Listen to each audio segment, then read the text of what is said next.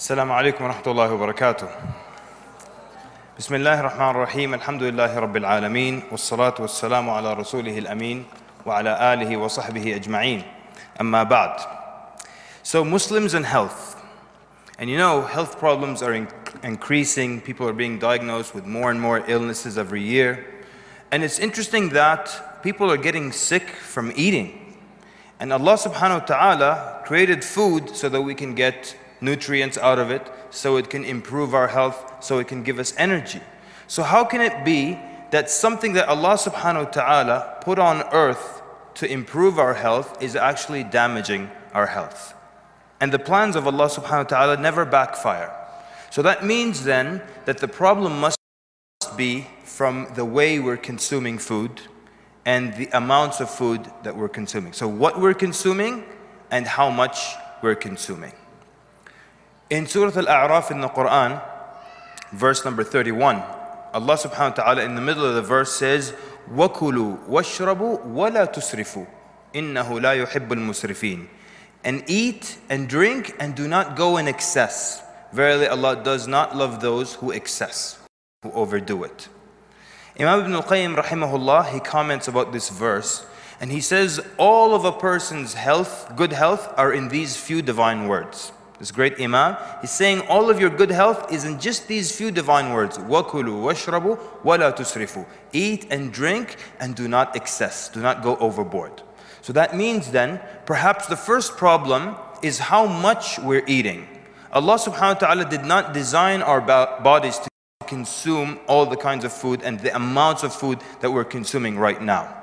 For example, biologically, you only need to eat meat once a week. Your body does not need meat more than once a week. But we eat meat every single day of the week, and sometimes more than once a day. And we're offended if there's no meat at the table. So what happens? We were not designed to consume so much meat. And the result of this overconsumption, we get all kinds of illnesses. Gout, for example. You get gout when you overdo, when you eat too much meat or too much seafood, or you consume drinks that have been sweetened with fructose. All these are things that could lead to people having gout. So we were not designed to consume that much. And Nabi sallallahu alaihi wasallam mentioned this in a hadith. This hadith, we all know it, and it's a very famous hadith. But we mention the hadith as if it's mentioning the maximum. And this is the hadith where you eat and you fill 1/3 of your stomach with food, 1/3 with drink, and then 1/3 you leave it for air. We mentioned the hadith like this is the minimum, or like the maximum really, minimum, yeah? So we mention it as if this is the minimum you should do. But we never quote the hadith from the beginning. The hadith begins when Nabi sallallahu alaihi wasallam said, مَا مَلَأَ ابْنُ آدَمْ وِعَاءً شَرًّا مِّن بَطْنِهِ. The human being, son of Adam, male, female, has not filled any vessel. There's no container that you can fill worse than your stomach. Meaning, the worst thing you can fill is your stomach. حَسْبُ ابْنُ آدَمْ لُقَيْمَاتٍ يُقِمْنَ صُلْبَهِ.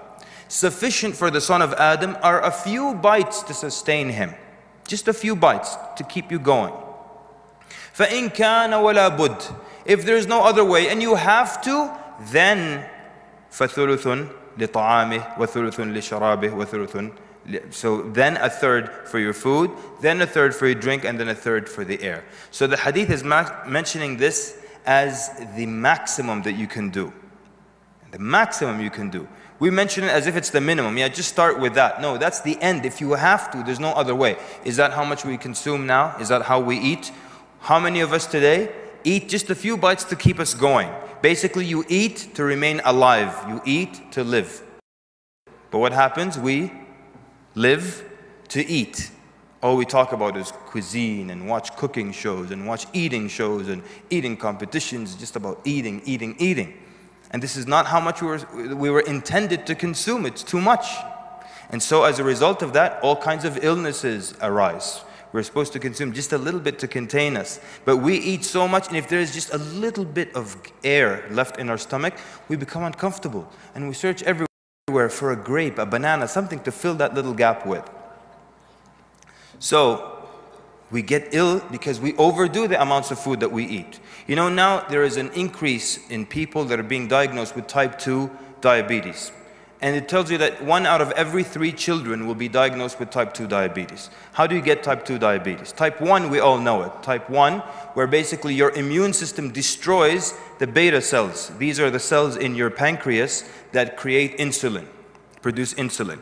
Type 1 diabetes, your body destroys these cells. In type 2, these cells are overworked and fatigued, and that's why they die off. Beta cells, they create insulin. So basically, when you consume any amount of food, glucose goes into your bloodstream. That's the energy from this food in the form of glucose. It goes into your bloodstream. Once glucose is in your bloodstream, now it needs to leave the bloodstream and go into your muscles, into the muscle tissue. But it can't do that without insulin. So the minute there's glucose in your bloodstream, the pancreas basically starts to produce insulin. Insulin allows glucose to pass from your bloodstream into the muscles, so it's stored there for energy. So then these beta cells that produce the insulin in the pancreas, they start to die off because they're overworked and they're fatigued. What causes them to be overworked and fatigued? How many times and how often is glucose just running through our veins? Constantly, almost all the time. So how much sugar are we consuming? Allah Azza wa Jal, did He design our pancreas to consume and to handle so much sugar? When you drink just a small can of Coke, how much sugar is in that? 39 grams. Okay, first of all, in America at least, we don't use grams. So why is the sugar mentioned in grams? Because people don't understand grams, so they don't know how much is in there. 39 grams in this small can of Coke, that is about 7.5 teaspoons of sugar. And if I put that much in a glass of water, if I just put 2-3 teaspoons of sugar in a glass of water, would you drink it? It's too much. If I put 7.5, would you drink it?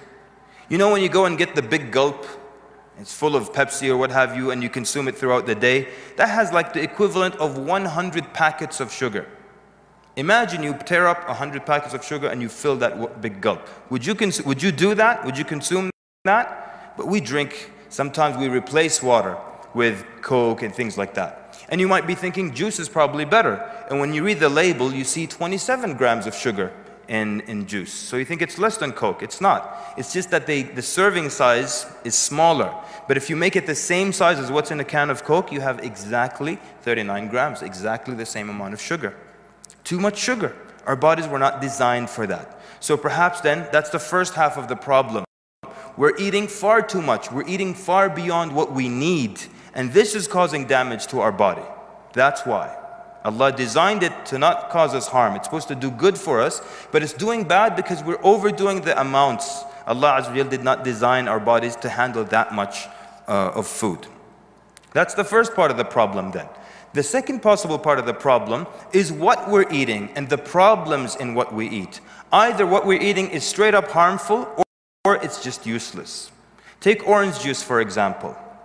So now when they make orange juice, it's homogenized and it's pasteurized. When it's pasteurized, basically it's boiled at very high temperatures to kill the pathogens in this orange juice. Now you know when you squeeze an orange in your home and you put that juice in the fridge, if you don't drink it within a few days, what happens to it? It ferments, it goes bad immediately.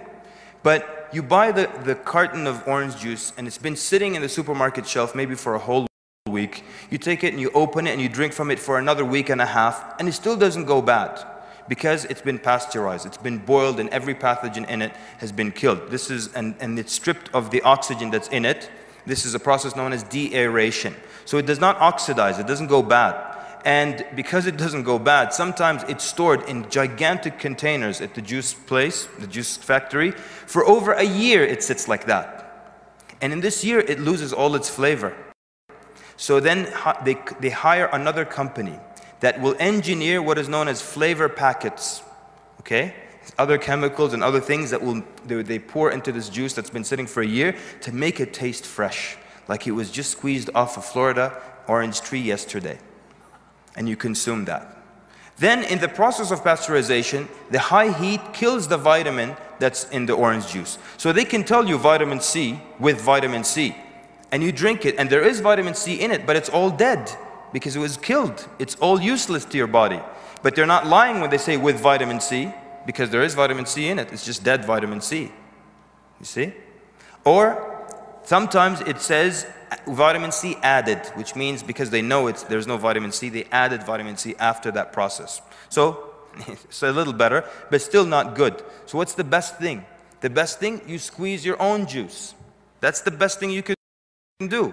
The truth is, there are two golden rules here, right? Number one, if anything, any food, if a man put their hand into it, it's bad.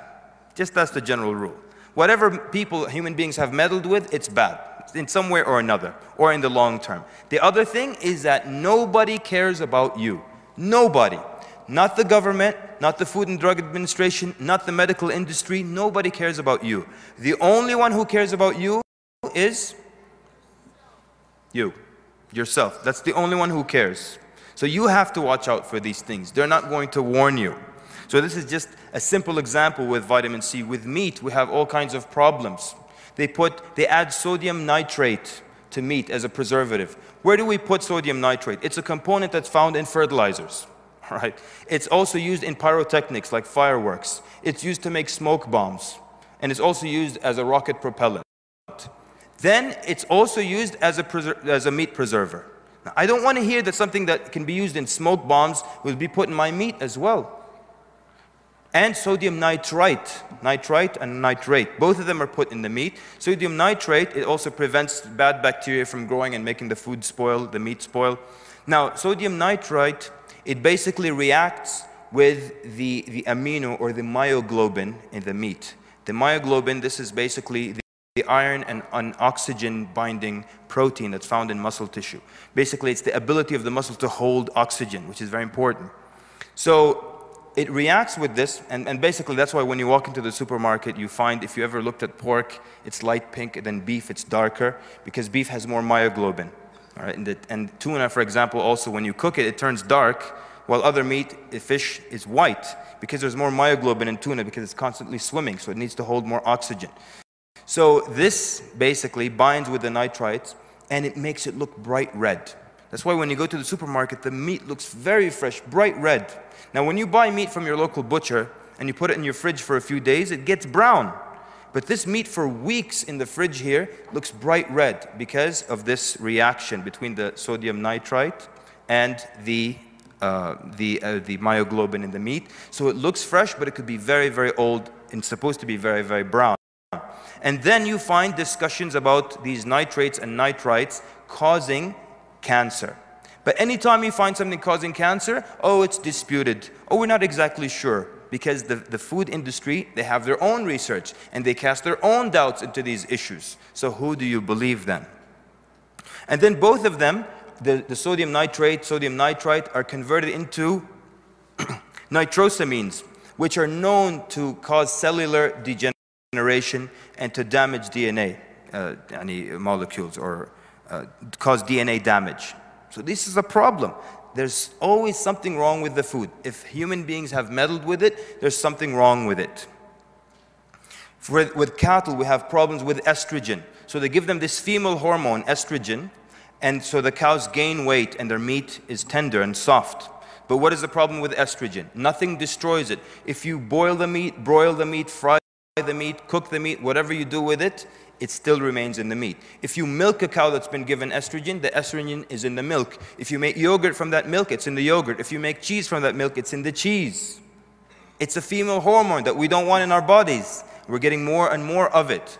Cows now are milked 300 days out of the year. Even when they're pregnant, they're milked. And when they're pregnant, certain components or estrogen type components increased by 33 times in the milk. And they just milk it and then they give it to us. And we consume it. There was a study that was done in 42 countries to find a correlation between dairy consumption and testicular cancer. And they found the strongest correlation to be in Switzerland and in Denmark, where cheese is one of the national foods and people consume a lot of dairy. They found the lowest relationship to be in Algeria, where people don't consume as much dietary or dairy products. So you see then problems all over the place. People engineering food, adding things to food, doing crazy things to food. Mercury, fish. You think of fish, you think of mercury. There's always a problem somewhere. And almost none of the processes is natural anymore. Tomatoes, they're picked green. They don't pick them when they're ripe. They pick them when they're green and still hard so they don't go bad. And then they ripen them by putting them in ethane gas. and then that gets them to turn red. So they're not damaged and they look good to you, the consumer.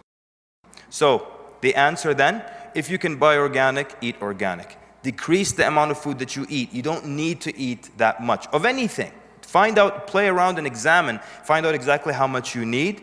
And if you can grow, of course, grow and be very aware, read, be very conscious of what you're consuming, what you're putting into your bodies. Jazakumullah khairan for your attentive listening. Sallallahu wa barak ala Muhammad wa assalamu alaikum wa rahmatullahi wa barakatuh.